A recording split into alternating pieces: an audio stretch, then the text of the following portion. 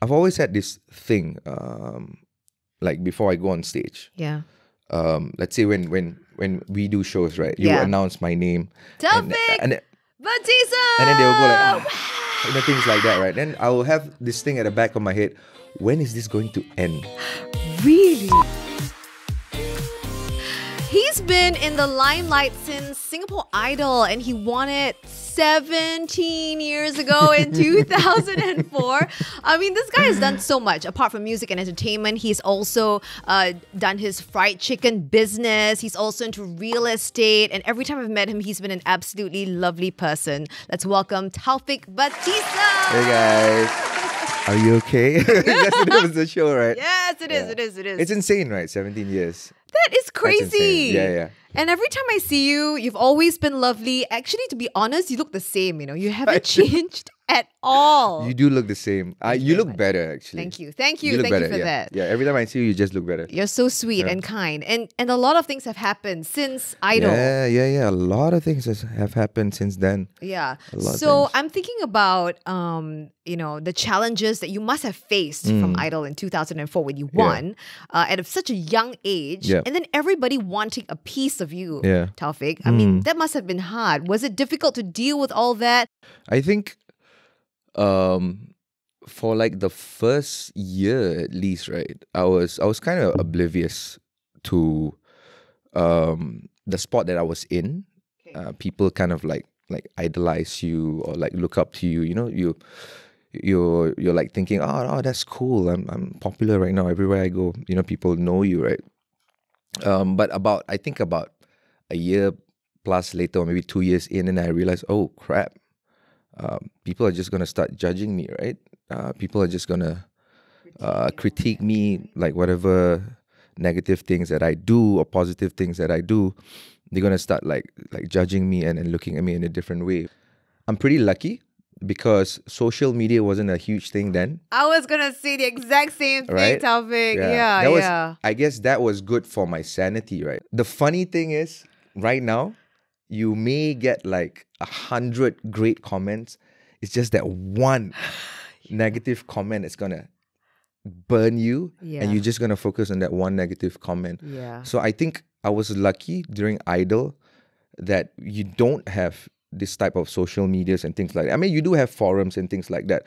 I don't really go into forums and things like that, So again, a year in or 2 years in, I was oblivious. I was a bit like, wow, everybody knows me. I'm gonna get new friends. I'm gonna hang out with new people, and kind of like almost distant myself from my real friends. Right. I was kind of lost, but I kind of like slowed down.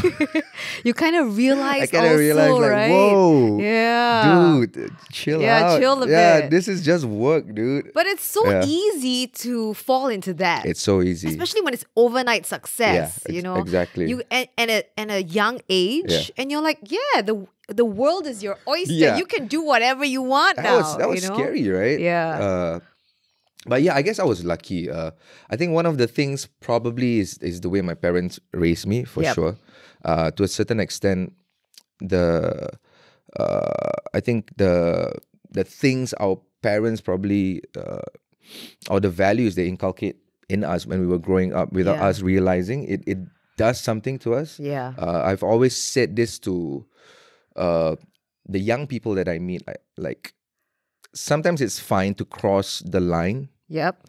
Always remember to come back. And how you actually come back depends on your peers. I think first it depends on how you were raised. Yep. It depends on the people around you when you were growing up, right? And to a certain extent, religion does also, I mean, your spiritual self, no matter what religious background you are in, also plays a part. So I think all these factors kind of like, it did help me for sure. Yeah, it must have been. I can only imagine that it must have been a rather insane time for you. It was. Because I just remember everyone just talking about you all the time. And I mean, it's a great thing. It's a great thing. It's a great thing. Yeah. Yeah, make no mistake Make about you that. feel like invincible, right? This is Yeah. never going to end. Yeah. And then the money was coming in and things like, oh, what's going on? What do I do with all these things? Yeah. And then when it sort of died down a little bit, Yeah. and then you got your senses back, and like Yeah. the GPS was all back again. What do you make of that time, or do you feel like you needed to go through that and kind of like before you actually Right. came back to yourself? The thing is, right, like before I go on stage, Yeah. let's say when we do shows, right, you Yeah. announce my name. Taufik and Batisah! And then they will go like, things like that, right? Then I will have this thing at the back of my head. When is this going to end? Really? This reaction from people, right? And then I'm wondering, this has to end at some point. It has to end at some point. Every time, it has to end at some point. It has to end at some point. So like Nothing lasts forever. nothing lasts forever. Yeah. Like 2 years in, 5 years in, 10 years in, 15 years in. It never did end, right? I was like, no way. Okay, dude. It is going to end. Do not get delusional. Use whatever you have right now. Yeah. Diversify and plan and do something else. Yeah. The earlier I realized that, oh crap, I'm self-employed. I don't have any safety nets. Okay. I don't come from a rich background. I don't have a rich dad to like fall back on things Yeah. like that. So, all right, I got to figure this out. You can put it in a way where it's a negative thing, right? Yeah. I don't put it as a negative thing. Yeah. I put it as a voice in my head that tells me, dude, do not be complacent Yeah. ever. It allowed me to have all these crises fund. It allowed me to have foresight to always plan ahead and things like that. Yeah. So, I mean, when the pandemic hit, You were like, okay, I was like, I'm okay. I'm all right. All right, cool. I'm prepared. Yeah. What do I do next? Yes. Pivot, adjust, do what you have to do. Yeah. Don't wait for anyone. I love that because that really keeps like the fire under your bum, right? Like, okay, we gotta Yeah. always like, be awake and be prepared for anything. For sure. So you have pivoted so well, Taufik. It's God willing. It's God willing. We I'm- work really hard, but Yeah. of course, it is God willing. I believe that. And at 40, I don't have time to waste. Yep. I don't. If you're 20 right now, I highly recommend you to do everything that you want to do. Try out everything that you want to try. Fail at it. Learn from it. Try again. You have a lot of time to do it. I'm 40. I don't have time to try and fail. But still, a part of me goes like, you have to try out new things. Yeah. You have to. Yeah. Even if you fail, maybe your recovery period is shorter, right? I mean, can't limit yourself. You Yeah, still you can't can't. limit yourself. But practically, I know the duration that I have to recover and things like that is a lot shorter. Yeah. I mean, like talking about you being 40 now and looking Yeah. back when you were 20, is there anything that you would have done very differently, you think? Oh yeah, for sure. Yeah? Like people say like, oh no, I wouldn't change anything. No, I would change a lot of I would change a lot of things, right? Name me 2 things you would change. Stand up for myself and never let anybody talk down to me. Was that happening a lot? Yeah, because I was when I was younger, right? Yeah. I was short and chubby. Yeah, legit. I Really? was a late bloomer. Yeah. I wish I knew or I told myself when I was in my 20s or whatever, never let anybody talk down to you. Just stand up for your rights, stand up for yourself. But of course, choose your battles lah. Yeah. Like if there's like 5 people, 10 people, then It's all right, All right, yeah. it's all right. You say whatever you want. Yeah, I yeah. walk away. Yeah, that's Later right. I call police or I report to the That's principal or whatever it is, right? But if it's like, if you're in a setting whereby someone's talking down to you, belittling you, stand up for yourself. I think it's good for your mental health. Oh, yeah. It will make you stronger over time. Because sometimes that person who's talking down to you, right, they don't realize what they are doing.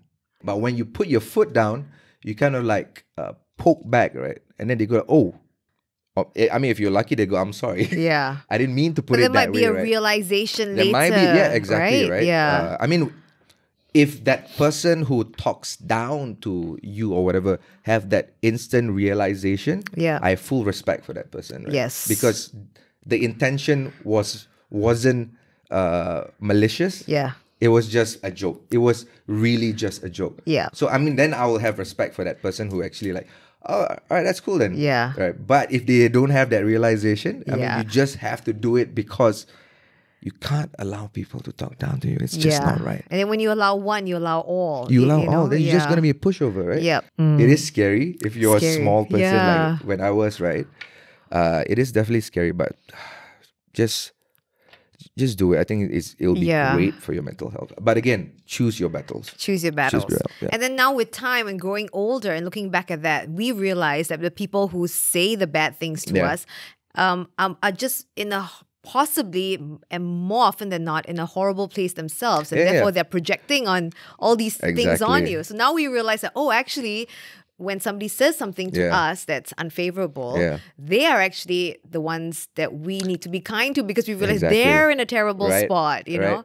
Yeah, exactly It's what you crazy. just said. Yeah. Because we really don't know what they are going through. They Yeah. might just be projecting, right? So that's one thing that you would change. Do you Yeah. have another thing that you would change? If I you were should have younger? invested a lot earlier. Oh, yeah? I should have invested a lot earlier. I wish someone have told me this, right? I wish I would have bought some bitcoins or whatever. Just put Right. in money into some Apple or things Exactly. like that. So we need to talk about your Chick's Hot Chicken. Yay! Okay, like listen, that is like something I did not think you'll be doing. Right, yeah. And then all of a sudden I hear you're doing real estate and Yeah. you're awesome at it. Thank you're you. doing Thank so you. well. I try. Okay, so this is the pivoting we're talking about Yeah. here. You pivoted and you did Chick's Hot Chicken. Yeah. And I'm sure during the pandemic it was hard. It was crazy. And I hear that, during that time, Yeah. you wanted to expand during the pandemic, but I Yeah. mean, that hit, so you couldn't really do that. Yeah.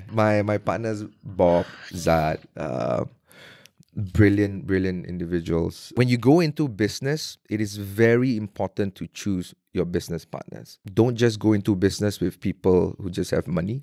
I'm sure that works too. When you have infinite amount of money to just pump Yeah, in, and that'll be great. That'll be Yeah, great, that'll be right? great, But yeah. of course, you need to partner up with someone who has a vision.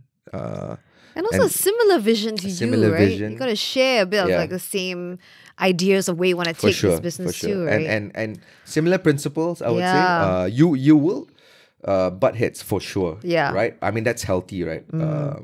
So I think I'm really lucky to be with my partners for Chick's Hot Chicken. So in the midst of all this, that's when you started your real estate thing, is it? So my brother has been asking me to join real estate. Okay. He's been doing it. When I started, he's been doing it for 8 years. So now he's done it for like 10 and a half years okay. already. One of the other thing that I would tell myself when I was 20 or 30 or whatever, Yeah. never be afraid to take the leap. Okay. Never be afraid to try new things.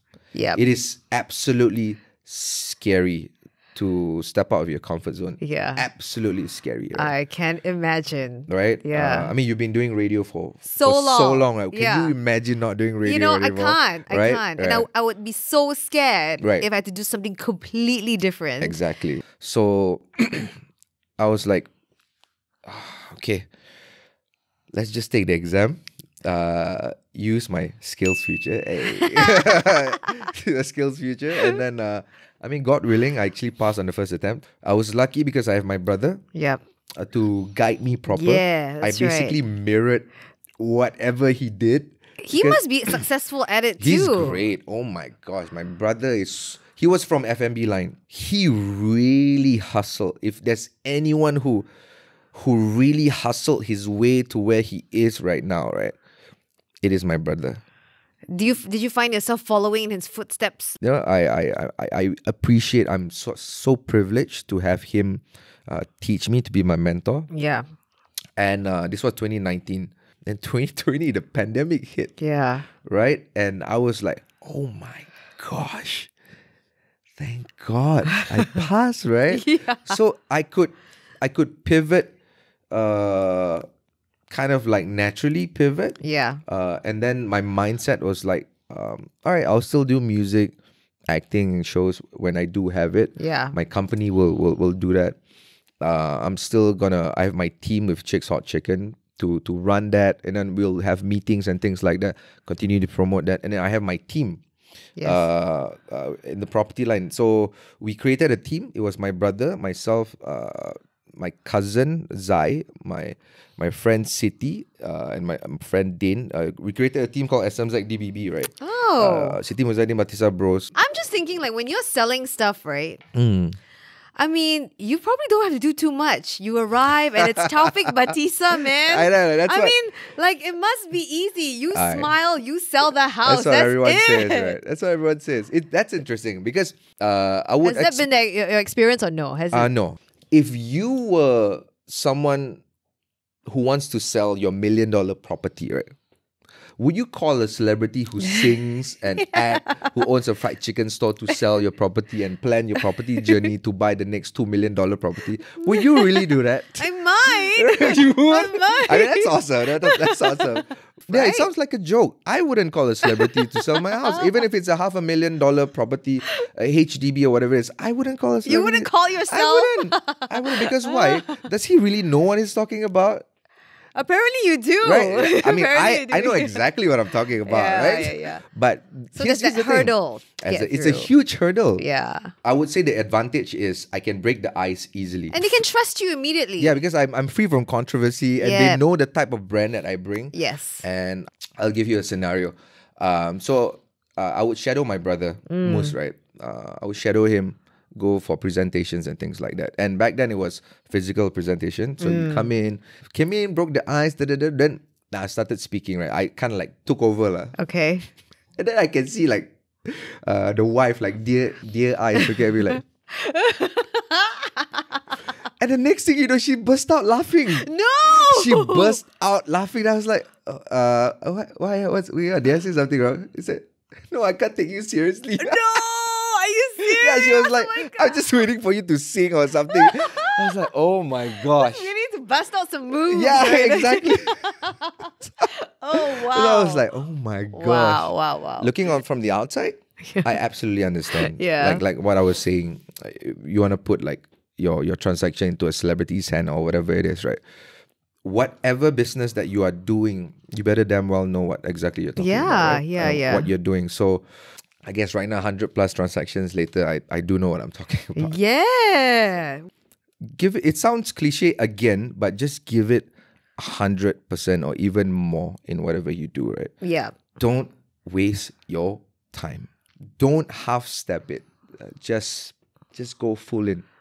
I love that about you, Taufik, because I feel it in like your performances, your interviews and everything. I feel like you are there, present, 100%, and giving it your everything, which I guess you have to. I love it. Yeah, you have to for sure. I know you have 2 cats. Yeah. I have 3 cats actually. You have 3 cats. I have 3 cats, yeah. And are they part of your stress relief as well? For sure. I love to disturb my cats. I love it. They do a lot of annoying things. Like when we just moved, one of it, Cleo, actually took a dump on my bed like twice because she was anxious. Okay. So I don't blame her. Yeah. But she's like the most anxious and needy one. So she did that. I was like, oh my God. Okay, Cleo, seriously, you are banned from the room, right? You're banned. So when I see her like coming to the room, no, out. Your room privileges are gone. Revoked. Yeah, revoked. And then like Munchie, the other one, will come in and chill in the room and things like that. Yeah, so it's Shoes, Munchie, and Cleo. So Nice. Super cute. Yeah, super cute. Hey, speaking of animals, producer Gracia is Okay. going to show us Right. different animals that she's drawn. Okay. And we've got to like make the sounds Right. of it. It's a bit of a competition. This is gonna be bad. Okay. Okay. And whoever I guess laughs first is out. The one who wins gets 1,000 points. Okay. or something. 1,000 pounds sounds good. Okay, so are we ready? Who's gonna go first? Well, the guest should go first. Oh, so. sure. Okay. Thank you. Okay, go ahead. Ah. Easy. That does sound like a cat. Do another one. Do an angry cat. Oh, that's pretty good. I just Wow. impressed myself. I just like, whoa, that was good. That's worth 1,000 points. Thank you. Okay, how would your cat sound go? Okay. Like, oh, that's pretty good. That's one. Yeah.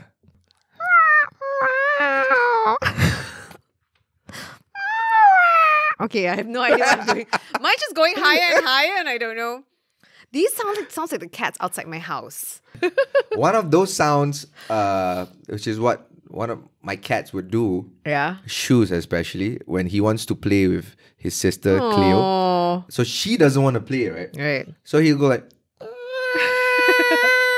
and then the other one will just start hissing, and he doesn't care. Yeah. He just wants to play. Like, come on, play with me. Yeah, it's It hilarious. sounds like a please. Yeah, he's like, come on, let's play with me. Yeah. Love it. Yeah. Oh, that was so good. That was pretty good, actually. That was good. Okay. Oh my God, the Coel bird. Ooh, ooh,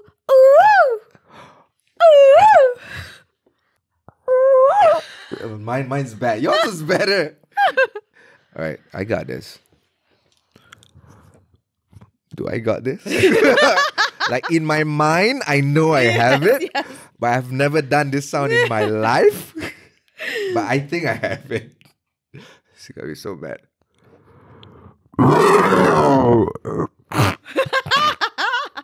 Mine would be like a.